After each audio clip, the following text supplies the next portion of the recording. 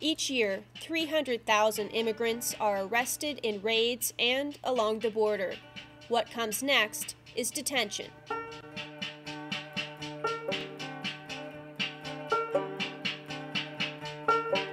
The government has turned to the private sector for these services.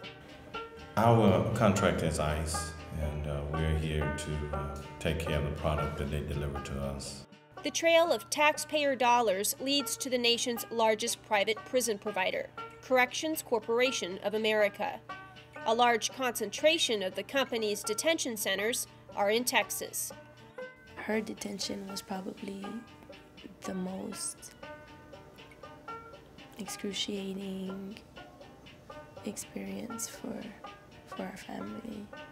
As the business of immigrant detention grows, CCA makes record profits. And as we look at Immigration and Customs Enforcement, we see that the budget supports detention population of 32,000 inmate beds or detainee beds. That's up from 27,500 the previous year, quite above where the President's original budget was. So we're pleased to see that the government is funding the adequate needs for Immigration and Customs Enforcement.